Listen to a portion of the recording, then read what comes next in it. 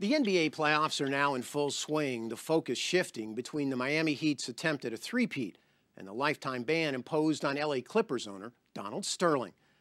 But behind the scenes, there's something going on that the average fan never sees, a revolution of sorts, a growing army of math nerds analyzing all kinds of data that more and more impact which players are drafted, which free agents signed, and how teams actually play the game.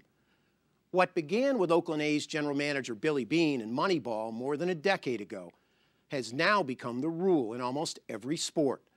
An invasion of numbers men who see baseball, basketball, soccer, and hockey not so much as games, but as problems to be solved. It's a Friday night in April, and the Houston Rockets are home against the Oklahoma City Thunder as both teams drive toward the playoffs. On the court, the Rocket stars are lighting up the scoreboard. Often in a nondescript room under the stands, there's another Rockets team that may be nearly as important. It's a team of data analysts assigned to scrutinize and dissect every play. Their boss is Rockets general manager and chief geek, Daryl Morey. Think of one jump shot and think of if you could quantify everything. Did the ball go in because he's a good shooter? Did he go in because a good pick was set? Did it go in because the pass to him was good? Did it go in because the defense was bad? Did it go in because where he was on the floor and how comfortable? There's like 100 factors that go into one jump shot going in or not going in.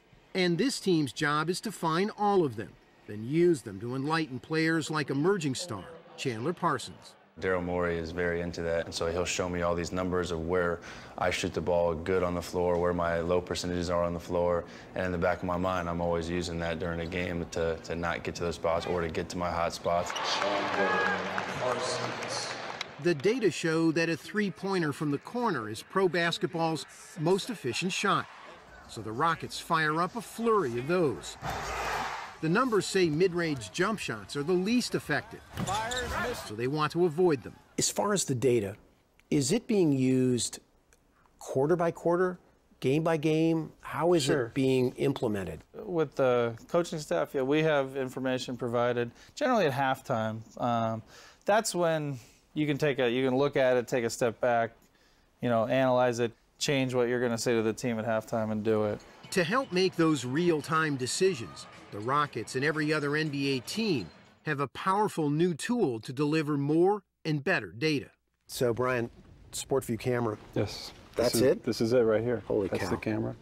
That tiny camera is at the heart of a system called SportView, and Brian Kopp convinced the NBA to install it in every arena this season. His company, Stats, has long been the leader in providing mountains of data for all sports. The developers that founded SportView is an Israeli company, and they worked in the Israeli Defense Forces on missile tracking technology. Instead of tracking missiles, the 6 SportView cameras mounted in the rafters track every movement of every player on the court, plus the ball, and feed all that information, nearly 1 million data points for every game, into computers for processing by complex algorithms. So now for every shot, you don't just know there was a shot. You know where he was, where the closest defender was, how many dribbles he took before he did it, how far he ran before he took the shot. The way you can use the data to analyze it is almost limitless. For those of us that weren't great in math, you're basically talking about how fast LeBron James gets from point A to point B. Yeah. And then what happens when he gets to B. Right. And it's everything before A, during A to B, and after B. And not just LeBron, but all the other players on the court. Kopp says the ability to track every player's every move yields crucial insight into individual and team performance. Do you look at the data sometimes and say, oh, no wonder they're winning? The San Antonio Spurs. We looked at data during their winning streak, and the way they pass the ball and the number of players they get involved in the offense is so much higher than anybody else. They have more players averaging 40 touches per game than any other team by far.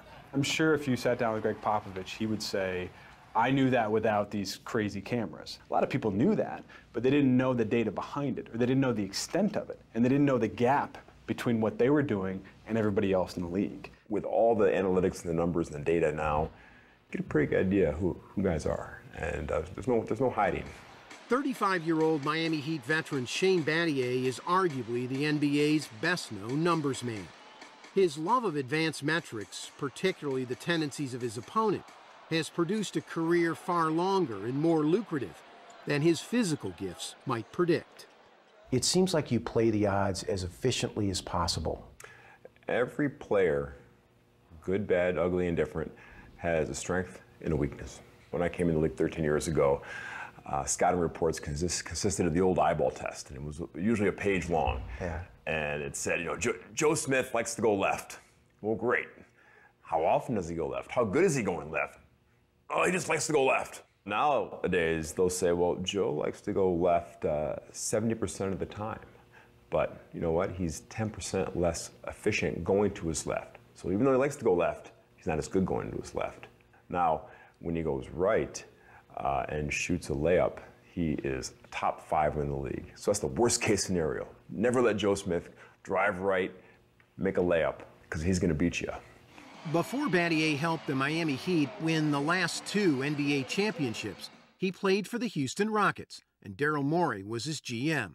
It was a perfect pairing, a player who loved numbers and a GM with a computer science degree from Northwestern who was trying to start a data revolution in the NBA. Coaches always knew that a guy like Shane Battier was pretty good. They just couldn't point to anything and say why. They could just say, hey, I know. And it turned out they were right. When you did the analysis, guys like Shane were way more valuable than people thought. If you could point to 1 or 2 things with Shane that were the difference makers with him, what would they be? Coaches look for guys who can be in the right spots on defense, who only take high-quality shots. Battier open and hits a 3. They tip the rebound to their teammate versus being the one who gets it for sure. Those kinds of players coaches have always valued, but they didn't have a way to point to a number. Now there's numbers that say those guys are good. More than any other general manager, Morey uses those numbers to construct his team. He was able to steal Chandler Parsons with the 38th pick of the 2011 draft because he had the data on his versatility as a college player. But his advanced metrics aren't foolproof.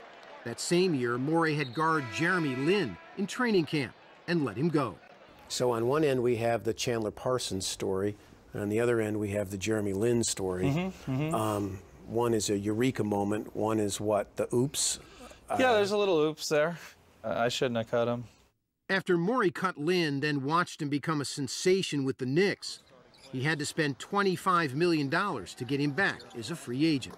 It turned out once we got him in our system and tracking him, he was one of the highest accelerating players we've ever seen. Morey says Lin's acceleration, measured by the data team on every play, creates scoring opportunities for himself or his teammates.